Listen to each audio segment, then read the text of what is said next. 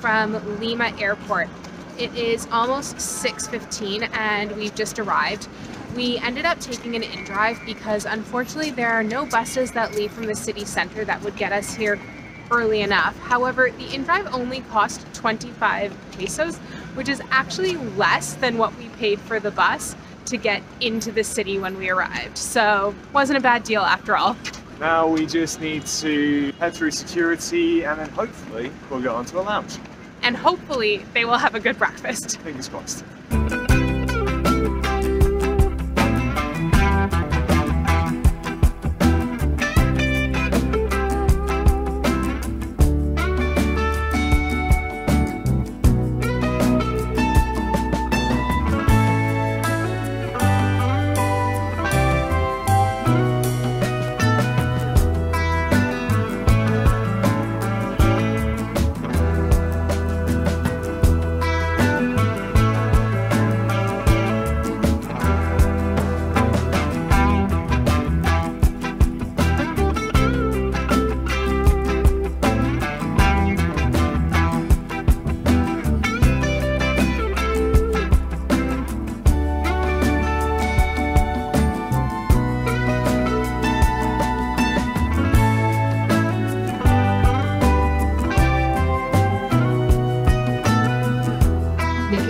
Coming to you from the future, because when we went into the lounge it wasn't busy and then it got so crowded, so we just could not film our lounge review. Just so you know, we were in the El Salon lounge at Lima Airport in the domestic terminal. As ever, we start off with food, and don't get me wrong, they had a decent selection, but it was all cold food. I don't think there was anything hot, and it was mostly sandwiches and some cakes, but it was limited. The quality wasn't necessarily the best, and certainly when we've gone to a number of lounges, they've had one, hot food, but two, it's usually been a lot better tasting.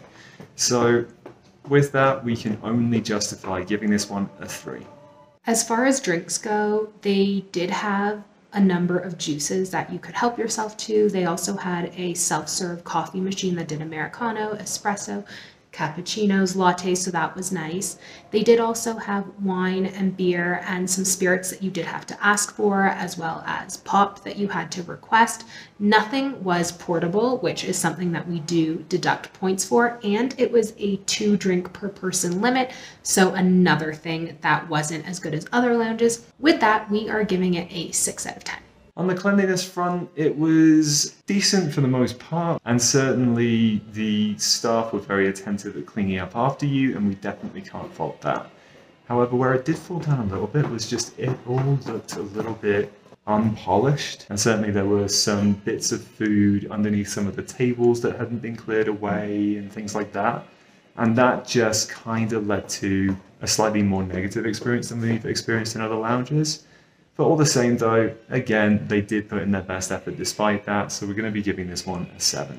In terms of comfort, it started out better when there were not as many people in there because it seemed like a larger space, but then when it got crowded, it felt a little bit more claustrophobic. And they did have a decent variety of chairs that you could pick from. They even had a desk setup with stools, so there were options and the seats were comfortable. However, the seats were in a little bit of a state of disrepair. Many of them had cracks down the center, so that's the reason we're giving it a 7 out of 10.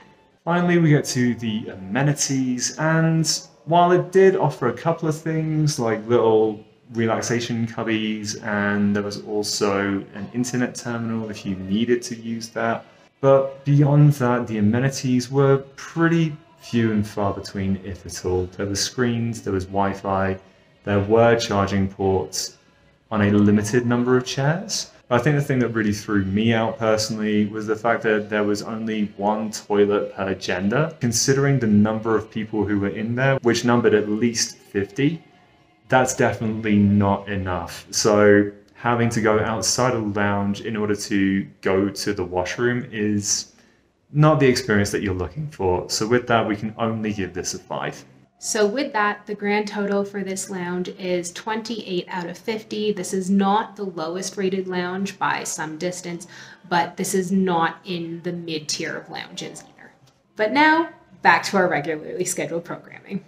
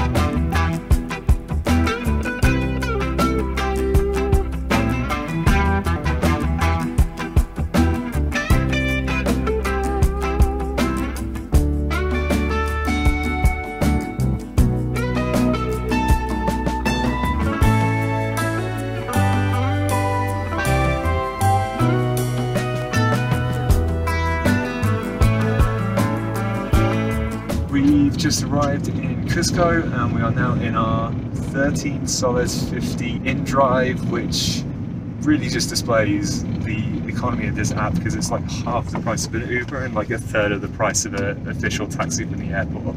But now we're on to our accommodation.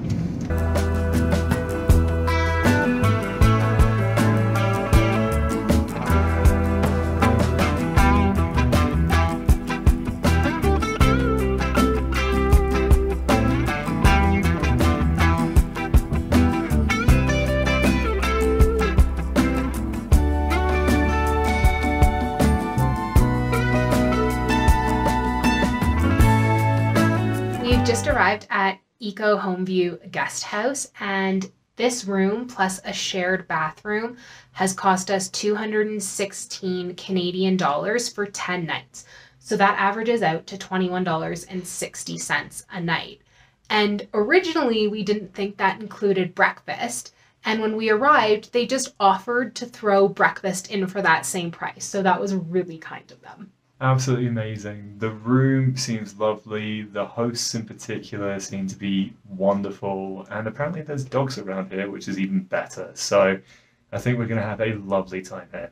I can't wait to re-explore Cusco over the next 10 days and go on a few bigger adventures from here as our base. Absolutely. Walking around the city to get into this accommodation was amazing.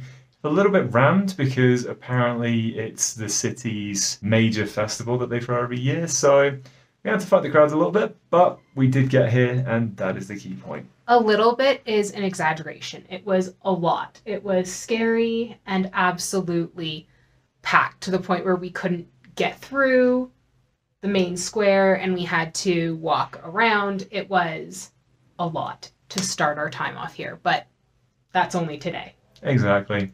It'll dissipate over the course of our stay here, so we'll look forward to that instead. But until next time though, take care. And keep smiling.